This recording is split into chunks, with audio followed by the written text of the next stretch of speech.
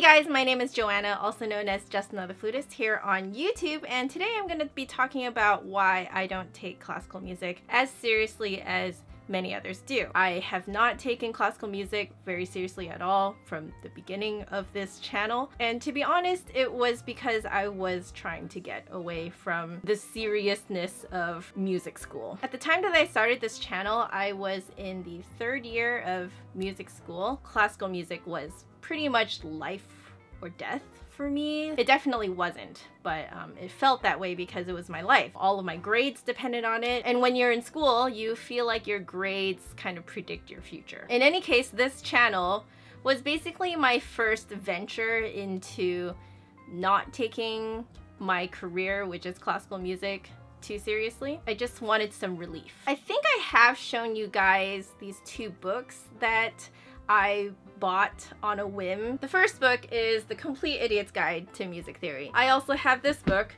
which is Classical Music for Dummies. When I saw these books, I laughed because I love the fact that these companies came out with these books. But the other thing that it made me realize was that I'm not actually special for having gone to music school to learn these things. As you can see, anyone can pick up these books or similar books and learn it themselves. It made me realize that music textbooks are not exclusive to music students. I have other textbooks behind me that I have shown in another video. I'll leave a link up here for those of you who are interested in those textbooks. You can totally just order it yourself. It made me realize that by extension, classical music itself is not really anything special either. It's just another form of music that you can learn. When you really get down to it, pop music and classical music shares the same history, and they also share the same music theory. The really interesting pop music out there utilizes a lot of really crazy music theory concepts. These help me not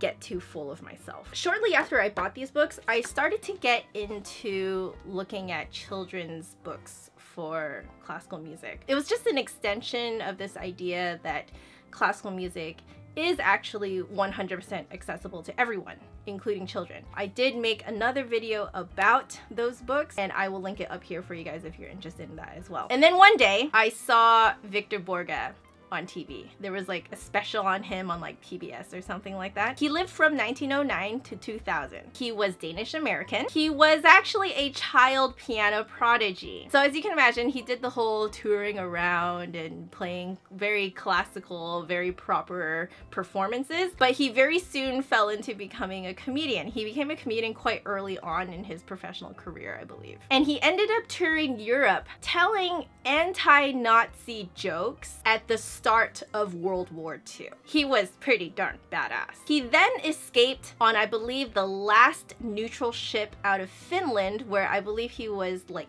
touring in, to travel to America, where he didn't speak a lick of English. So he learned English by watching movies. This guy was immensely intelligent. He ended up having his own show called The Victor Borge Show, where he did all his classical music comedy acts. Later on in his life, he actually appeared in the show What's My Line. My boyfriend actually showed me a couple episodes of this show because I hadn't actually seen it, and I thought it was so amazing to find out that Victor Borge was actually on this show a couple of times. And on the more serious side of things, he actually founded the American Pianist Association with, I'm gonna read it, Julius Bloom and Anthony P. Hebig. So why did I like this guy? He was 200% okay with making fun of himself. There is one act that he did where he's doing a piano duet with another performer, and they do things like slip off the piano bench, they pretend to smash each other's fingers with the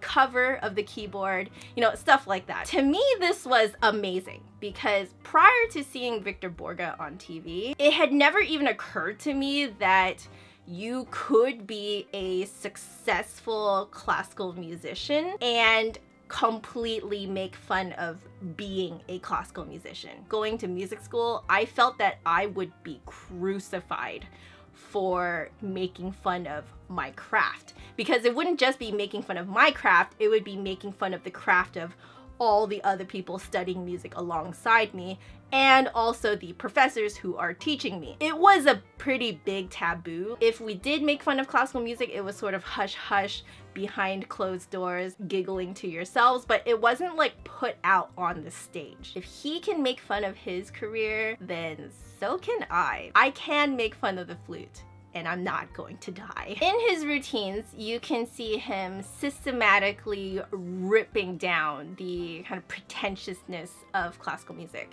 My favorite one is the one where he's talking about a Salieri opera. He makes fun of the singers, he makes fun of the types of singers who would sing those parts, he makes fun of the conductor, he makes fun of people coming in wrong on their parts in the orchestra. So he's not just making fun of like the big stars on the stage, he's also making fun of the pit orchestra. I have played in a few operas while I was in school. Everything he says is so accurate. Obviously, he very much paid attention to his audiences. He very much paid attention to growing his business, which he did really, really well. In terms of taking his career seriously, I guess you could say he did, but at the same time, he was not afraid to make fun of it and of himself. Keep in mind that I saw Victor Borge at around the same time that I was really getting into YouTube. This was the point where I was like, oh my gosh, I love all these YouTubers who are like super real and super genuine, and we've never been in an age before where people have been this genuine and this real. But when I saw Victor Borge, that's when I realized that that was actually really wrong. It was just that I hadn't been exposed to people who were that real and that genuine in the entertainment world yet. Victor Borge, like seriously, if he was a YouTuber today, he would be such a hit. Even now, his videos on YouTube do really well. Like people have uploaded his comedy acts onto YouTube. So just search up Victor Borge here on YouTube. You'll find like all his stuff. When I first got onto YouTube, I was a lurker. So I was always trying to find a classical music YouTuber that I could relate to. And ironically, I found him, but not on YouTube. I found him on PBS.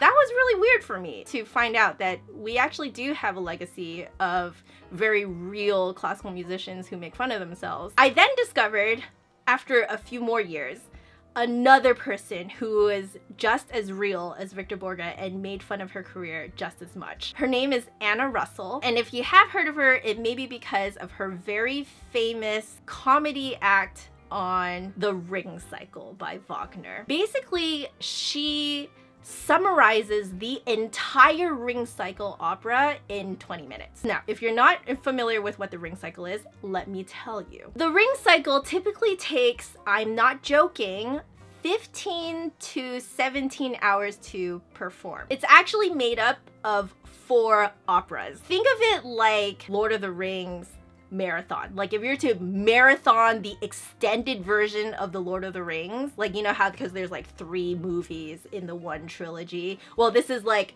4 operas in the one big opera. The last opera out of these 4 operas lasts 5.5 hours. It's an all-day event. Okay. When I was just kind of double checking my information about the Ring Cycle just to make sure that I give you guys as accurate information as I can. I don't always put out accurate information. I completely understand. I am a human. So I always really appreciate it when you guys put in corrections in the comments below. Thank you for that. But anyway, while I was looking this up, I found a really amazing German word. You know what? We're going to put it into Google Translate. Google Translate. Let's see how this sounds. Fünfstündigen Opernaufführungsangst. Fünfstündigen Opernaufführungsangst. Fünfstündigen Opernaufführungsangst. Verhungsangst. That's the best that I can make it. Literally on Google Translate, it translates to 5-hour opera performance performing angst. Basically, the fear of 5-hour operas. I think this is officially my favorite German word ever. What about Anna Russell's rendition of this? It is the most amazingly funny thing in the world. She points out everything ridiculous about the opera. So anything about the characters, anything about how they sing, what they sing about. She just points out how ridiculous it is and how ridiculous it is that everyone takes the Ring Cycle so seriously. I had studied the ring cycle while I was in university. Absolutely. I had exams on it and I had to identify leitmotifs and stuff like that from the opera. But in terms of actually remembering the story and what happened and even what the leitmotifs sounded like, it didn't actually really stick in my head in university. But it was when I saw her do the ring cycle in 22 minutes. I think I saw it when I was in my master's. It was after that that I realized that now I actually remember what the ring cycle story is. You know how like it's the funny parts of lectures and seminars and whatever, or sermons if you go to church. It's the funny parts that you remember, right?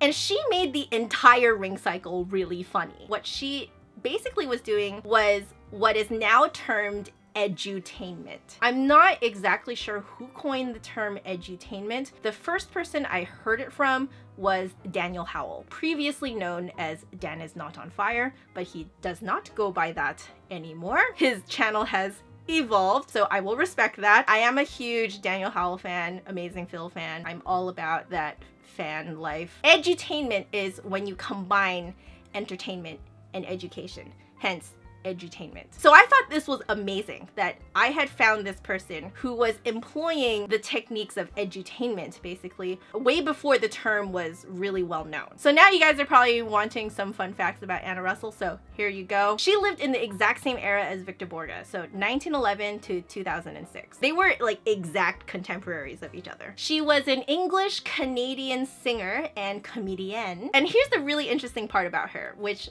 I really relate to, is that she had a couple of very notable fails in her career that she highlighted in her comedy acts. She apparently mentioned that when she was doing her graduation recital at the Royal College of Music in London, England, which is actually the exact same university that my best friend Carrie did her master's in bassoon performance, her judges interrupted her and basically implied that her singing was a joke. So a lot of people don't actually know if that's a true story or not. I have been through similar things, so at the very least, I don't think it's too far from the truth. Oh, and here's a really good one. Apparently, she appeared as a substitute Santuzza in Cavalleria Rusticana, like it's an opera, where she, quote, clumsily tripped on a set piece and pulled it down. So you can imagine how her colleagues looked at her. Oh, the shame she must have felt. That just, She toured around everywhere, had huge audiences. Like, it's very obvious that she really, like Victor Borge, paid attention to her audiences. She was real with them. She connected with them, you know, and she cared about them. She really cared about showing the real side of what makes up a classical music career. And she also wasn't afraid of making fun of it. Sure, I have a master's in flute performance, which means that, you know, if you were to compare me to other people who came out of masters in flute performances, I'm just gonna be really real here. I'm kind of like in the middle, okay? Like, I'm not the best, most amazing. I'm not really bad either. I'm okay. Seeing her being okay in her okayness and making a huge successful career out of it because she's just real about it and she doesn't try to hide it, it made me feel like my YouTube channel is not as crazy as I thought it was. Like, it's not as new as I thought it was. Like, my YouTube channel has a legacy in these two people, Victor Borge and Anna Russell, in being real about classical music and making fun of classical music, just not being too serious about it. So of course, I also think that Anna Russell would make an amazing YouTuber today. It pains me because she passed away in 2006. That was when YouTube was born. Right now, there are classical musicians who make fun of being a classical musician. So if you guys haven't heard of Igudesman Joo, you should go look them up. They're amazing. If you haven't heard of TwoSet Violin, go look them up. They're also amazing. There are definitely people out there who make fun of being a classical musician now and are very, very successful because of it. I really believe that our legacy is in people like Anna Russell and Victor Borge. Like, these people really paved the way for us. I feel like they make up a huge part of classical music history that isn't talked about enough. Now I want you to look up Victor Borge and Anna Russell, watch a couple of their videos, and then comment below with what you think of them. And also, if you know any other classical music comedians that we didn't talk about in this video, please put it in the comment section below. And as usual, if you guys like this video, make sure you give me a big thumbs up and hit subscribe for new videos every Saturday. A couple of you guys have told me that you've hit the bell, even though I've never formally told you guys to do that. So here I am saying it officially now. If you want to get the notifications, make sure you hit that bell. If you want to see my last video, it is over there. And if you want to catch me during the week, my social media networks are down there. But otherwise, I will see you guys next week. Bye. I played with the manual settings like crazy. I should have done that when I first moved in here like 6 months ago now. But yeah, do you guys like it? Do you guys like the new setting? It's very fitting for cloudy Seattle, right?